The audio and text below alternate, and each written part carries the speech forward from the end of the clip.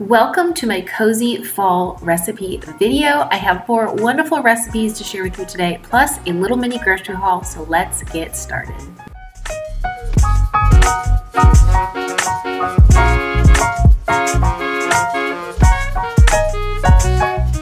Let's jump into the first recipe, and it is chili, but I'm gonna make it a new way. Plus, I'm actually gonna share with you what I do with the leftovers, so stay tuned for the end of this video because you're gonna love this. Absolutely love it. So the ingredients are interchangeable. You can use whatever you have on hand. I just tend to pull out things out of my pantry, and I've never made it like this before, but we're gonna go for it. Here I have some diced frozen white onion, which I froze in one of my freezer meal prep videos. I will link both of those down in the description box below if you want some freezer meal ideas.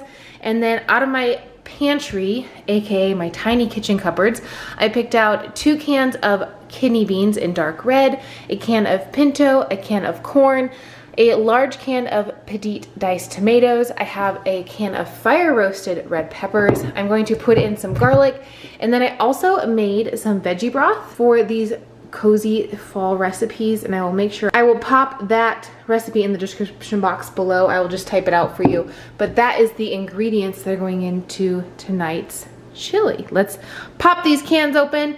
These 2 right here are going into the food processor, and then I'm going to get my garlic and my onions cooking in my pot on the stove. I know we have all made some sort of vegan, vegetarian, plant-based chili before, but let me tell you, this is the best one that I've ever made. I put in some veggie broth, which I'm actually going to share with you that recipe here in this video, with some onions and garlic until they were nice and soft. Whipped my red peppers in this food processor. I'll put this in the description box if you want to check it out. It's amazing. Still working with that old can opener, and you guys were right. I have to tell you, a couple of you left a comment saying to take a little bit of aluminum foil and kind of like clean it up a little bit since it was getting rusty and hard to turn. Perfection. Thank you for that tip so much. So I just threw my chili together and I let it simmer for about 25 minutes, and we took the leftovers and I made another recipe with the leftovers. Like I said, this is probably the best chili recipe I personally ever made because the red peppers just made it so amazing.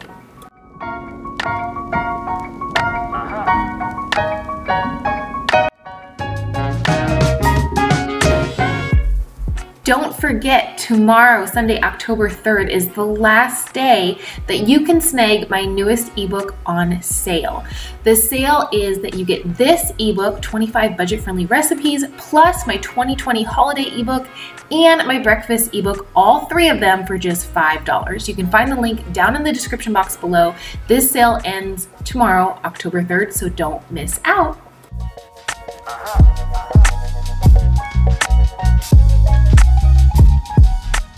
I've had a lot of requests on the video that I shared how I make my Instant Pot homemade from scratch veggie broth. So I'm just sharing it really quickly because this I am using multiple times in this recipe video. I take all of my scraps, potatoes, green beans, onions, peppers, anything that I can put in veggie broth. I put it in Ziploc baggies, store it in my freezer. When I have enough, I fill a pot with the scraps, fill it with water, put a lid on it, and let it simmer for 2 hours. It comes out really dark, rich brown. You can add seasonings to it if you want to. I tend to just add seasonings when I cook with it.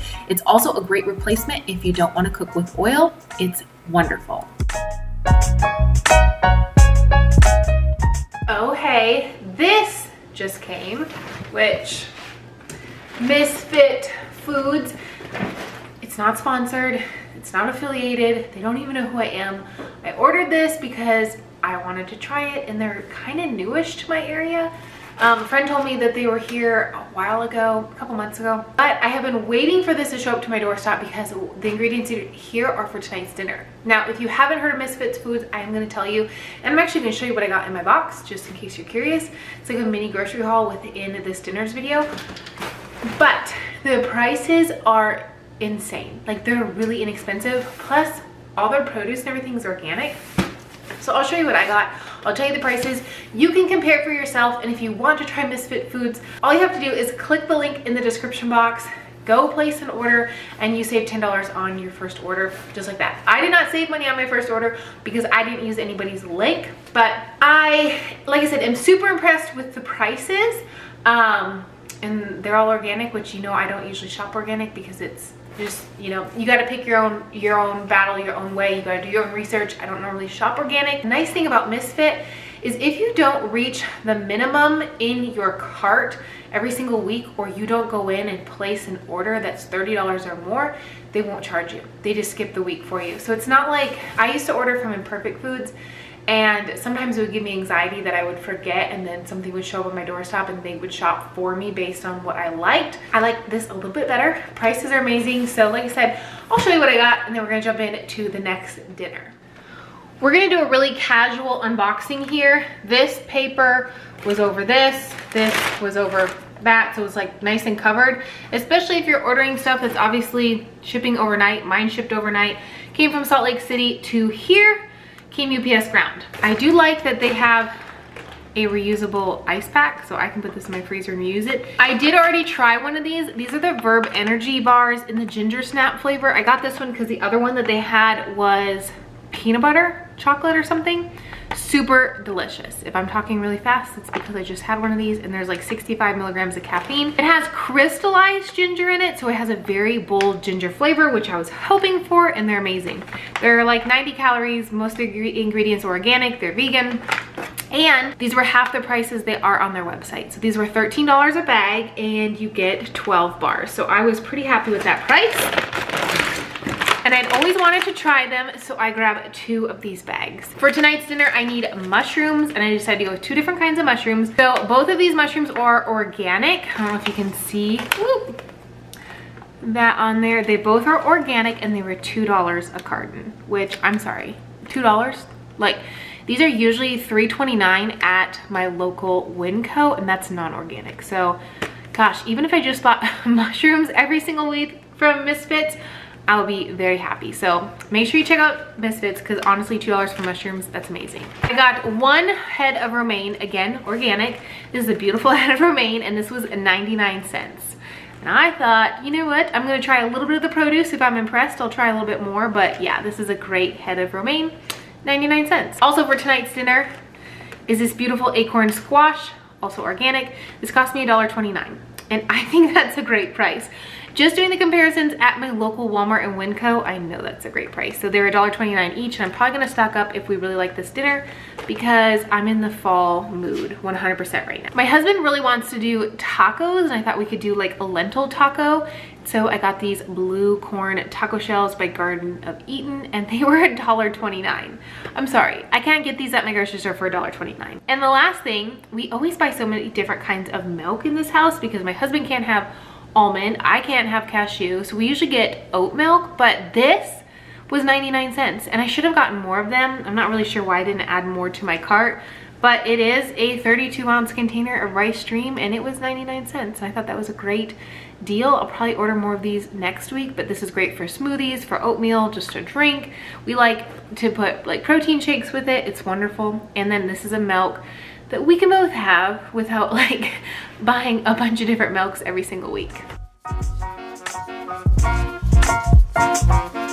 All right, tonight's dinner is going to be a beautiful acorn squash with some mushrooms, onions. We're gonna make a gravy, and I'll make it a little bit differently than I've showcased on my channel here before, but I will link a couple videos down below showcasing my normal gravy. But what you're gonna need for this recipe, plus a few more items, seasoning, a little bit of flour and such, is you're gonna need an onion, some mushrooms. I'm gonna wash these up and chop them.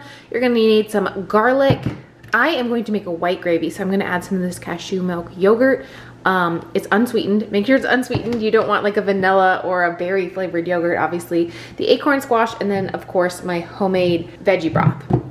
That is to start the recipe. Let's get chopping. Let's get this into the oven, and then I'll show you how to make this quick gravy.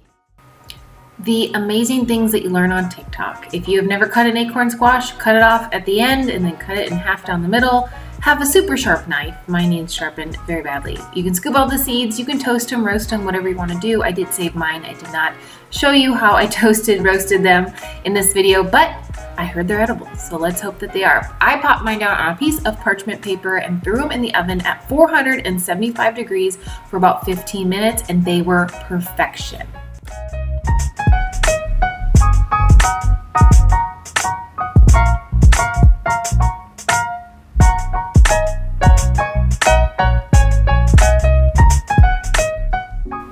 This was a super easy mushroom onion white gravy. I threw a little bit of the veggie broth, some garlic, and my onion into a pot.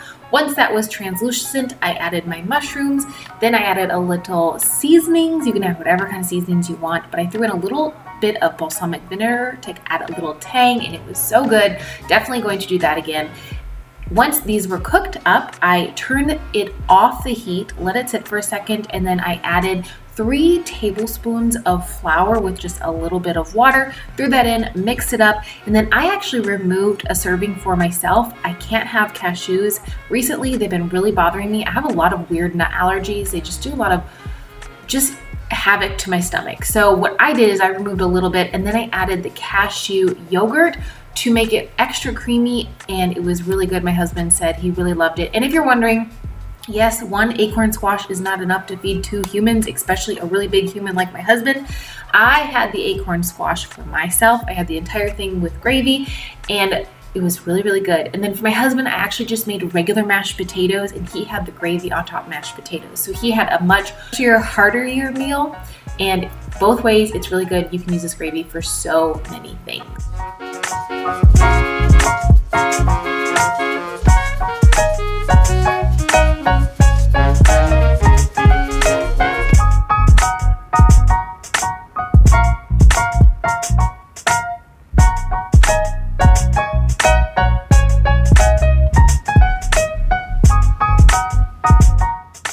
I always save the best recipe for last, and this recipe is actually in my brand new ebook. It is a 3-ingredient cornbread, and wow, it is so good. So I took the leftover chili, put it in a glass baking dish, made the cornbread, put that on top of the chili, and then added sweet and hot jalapenos from Trader Joe's. If you don't like jalapenos or don't have that version, you can add any that you would like. Popped it in the oven at 400 degrees for about 35 to 40 minutes. You have to make sure your cornbread is completely baked through. Don't worry about your chili. Obviously, that's just being warm, but you want to make sure your cornbread is perfection. And this was amazing, especially because I feel like chili you make in large quantities, and then you want to, you know, use the leftovers, but maybe you don't want the same thing, you know, just regular warmed up chili. This is a great go-to for leftovers. If you don't want to add the cornbread to the top, you can add it into a separate pan and serve it on the side. So good. But my husband loved this meal, especially with the jalapenos. He's a huge spice fan. I will type out the recipe for this and leave it in the description box below for you. But thank you so much for watching today's video. I hope you really enjoyed it, and I will see you soon in another video. Bye-bye.